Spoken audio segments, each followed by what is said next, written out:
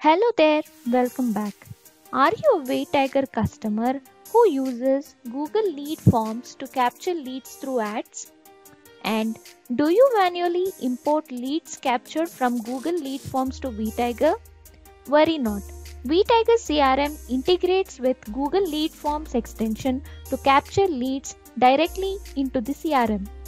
Watch this video to learn more about the integration of Vtiger CRM and Google Lead Forms extension. First, let us see how you can benefit from using this integration. Google Lead Forms are pre-filled, making it easier for users to collect customer details. Google Lead Forms are easy to customize to fit businesses' marketing goals. Please note, to integrate Google Lead Forms with Vtiger CRM, admin users should have a business account with Google Ads. A subscribed business account with Google Ads should be active one.